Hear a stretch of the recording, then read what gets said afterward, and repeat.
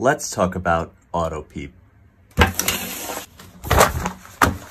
When you have a normal mechanical breath, you're going to have inspiration here happening above the baseline, and you're going to have expiration happening here below the baseline. That breath goes in, no problem. Breath comes out during expiration, no problem. And then you have a little pause for your next breath. So we have zero flow here, and that is good. However, take your patient with asthma or COPD. The breath has no trouble getting in, goes above the baseline. But then, as you know, with these diseases, you have a prolonged expiratory phase. And what happens here, if you're not providing enough time for this to get back to baseline, the next breath gets delivered here, and the cycle goes on and on. This is really the problem that we have, because there is volume trapped in that lung at the end of expiration. The first problem it can cause is hemodynamic problems, because this causes overinflation of that lung, and now you have increased intrathoracic pressure. This increased pressure decreases venous return, which can lead to decreases in stroke volume and cardiac output. The second problem is this causes overinflation of the lung, which can cause lung injury, but what can also cause a decrease in the ability for that person to trigger the breath by something called